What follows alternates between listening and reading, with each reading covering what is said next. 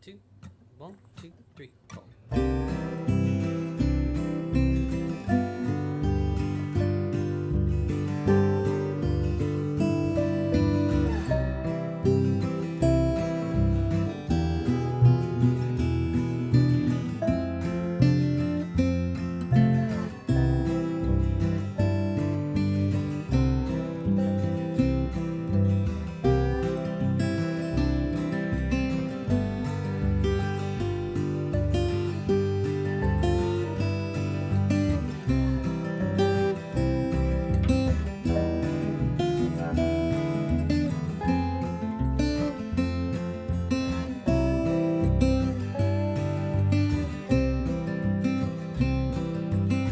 Hey everyone, welcome back to Music with Ryan. This week's featured lesson, I've written a couple of arrangements for the tune Freight Train, the standard folk tune Freight Train in the key of C. And I have a Fingerstyle version at my website, but I went ahead and someone requested, one of a new member at the site requested, hey, can you do a Fingerstyle version Freight Train? And I've been playing this Fingerstyle for a little while, but I didn't have it written up yet.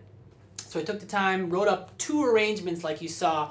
One very beginner, just kind of doing pinching, kind of an intro to fingerstyle for sure, getting you started in this, in this technique, learning this technique. And then again, intermediate to advanced arrangement with more of a rolling effect and just more going on in general, kind of the melody, a little more syncopated as well.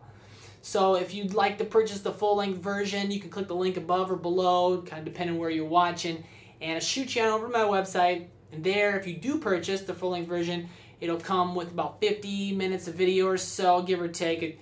Two arrangements usually sits around 50 minutes. 3 backing tracks for each arrangement, and the PDF tabs for each arrangement as well.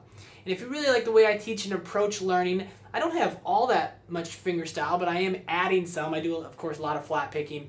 I have over 230 lessons at my site, and if you'd like to access everything, full-length version, you can be a member. You can click the link above or below and learn about being a member, and for a monthly or yearly fee, access all my video lessons. I put out one every week, and yeah, I work on my website all the time, always improving it and getting more instruction up there. So give that a look if that's something you're interested in. Again, if you like my style, like the way I teach, it might be for you.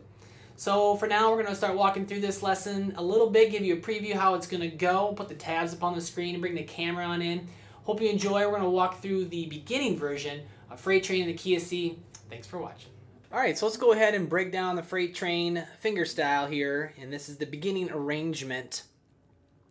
And just a couple things keep in mind, maybe if you're new to fingerstyle. The markings on the bottom of the staff, you'll see like P and M and P. And what that is telling us is the right hand. So it's kind of a classical term, but people call this PIMA. And what it is P for thumb, I for index, M for middle, and A for ring finger. Okay, a couple different ways you might see it written, but that is certainly one common way. It's more of a classical thing. And since I'm kind of classically trained, I decided to write it out like that. So again, P for thumb, I for index, M for middle, and A for ring.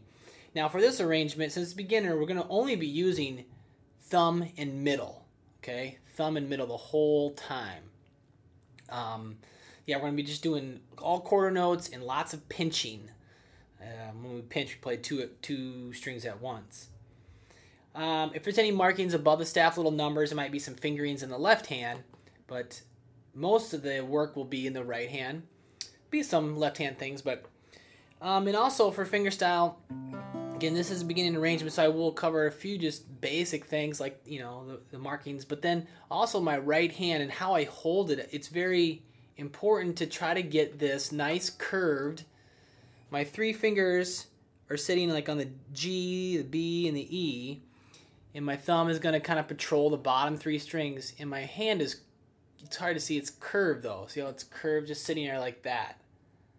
And it's just, some people when they play fingerstyle, they want to kind of straighten out their fingers and make big plucks. It's almost hard for me to do it improper. But I have, again, my hand is nice and close. And then when I pluck, I'm plucking like straight back to my wrist. So I'm plucking actually this way. Okay, but of course, yeah, I'm just doing my fingertips. And if you're new to fingerstyle, it really does take some time to get this. Again, this is a technique. This is like holding the pick for the first time or something. You really gotta, it just takes a little time to work on and just have control of just doing the movements with my right hand, just straight back in a nice, getting curled position. I'm in a curled position. My fingers aren't straight, and again, when I'm plucking, I'm not making big movements. I'm close. And you can just work on it with open strings, you know. And everything just stays really efficient. Again, it takes time. But a couple basic fingerstyle things to keep in mind when you're starting out.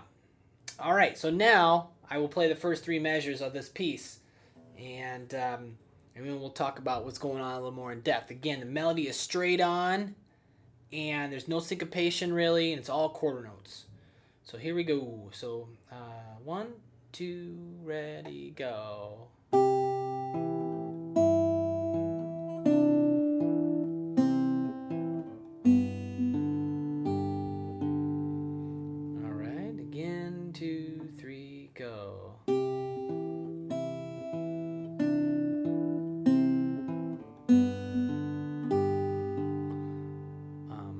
And then also you might notice I have a different guitar than I usually have my Dreadnought Taylor I always play, but this is a fingerstyle, of course, and I wanted to use this guitar. I've had it for a long time. It's like this Olympia.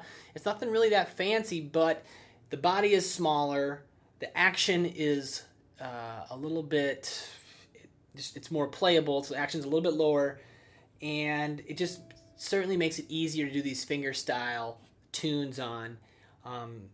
You know, it's a little more work on those Dreadnought guitars, and so that's why this is my first video actually using this guitar. I've had it for a long time, and it does sound really nice. Strings are a little dead, but it does sound really great, and again, it's so much more playable for tunes like this.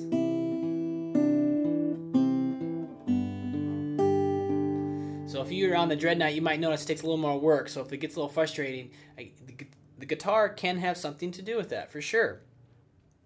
So let's take a look at that first measure. I'm in the C shape, but my pinky is on the high E, 3rd fret, and I'm pinching the A and the E, okay? And again, middle and thumb. I'm always pinching with the middle and thumb for this arrangement. And then play the D string, 2nd fret, and you're already there. And then the next, the 3rd beat, my 3rd finger comes up to the low E on the 3rd fret, and I take my pinky off, and back to the D string.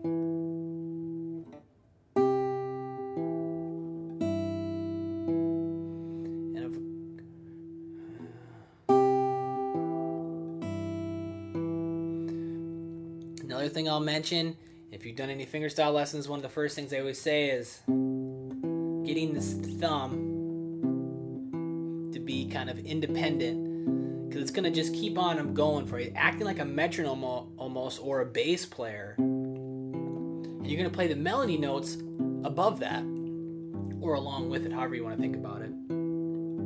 So that can be an exercise in itself, just getting the bass line to be natural. And the bass line changes up a little bit. Your thumb will move a little bit, you know, different strings depending on which chord, but the idea is it's click, click, right on the beat every time, you know. And sometimes I'm alternating the bass and sometimes I'm not, but most of the time for this arrangement we are. So that's another basic concept for the fingerstyle as well. So that's the first measure.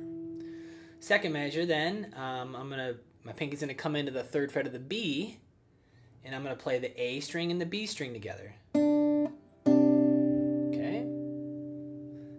And then back to the D string, and then lift my pinky, play the A and the B together, pinch that, and then the D string. So very little movement in the left hand, just that pinky kind of moving around a little bit. And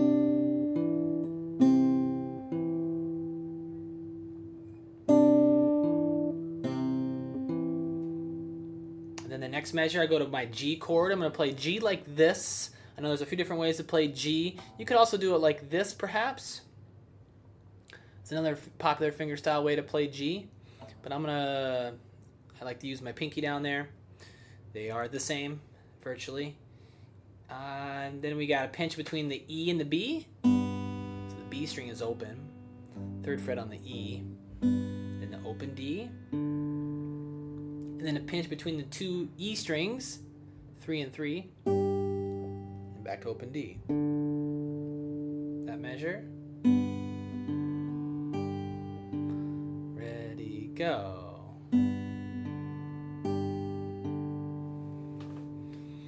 Three, 4.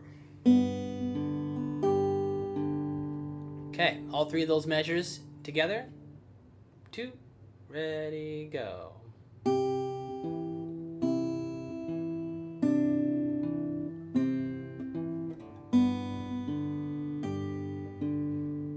Again, 2, 3, 4.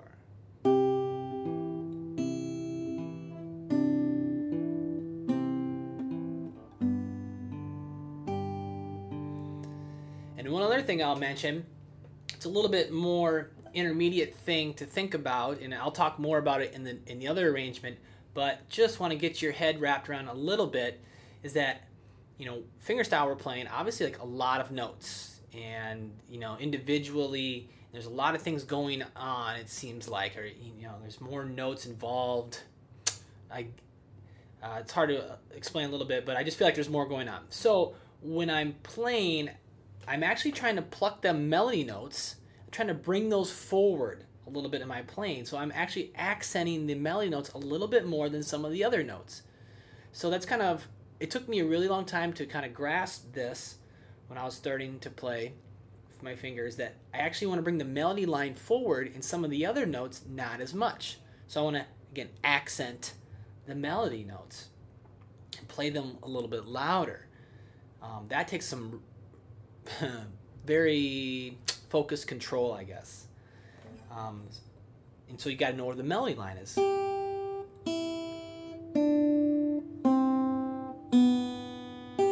I just played the top line, the melody note. Okay, so I want to bring those notes a little more forward than some of the bass stuff.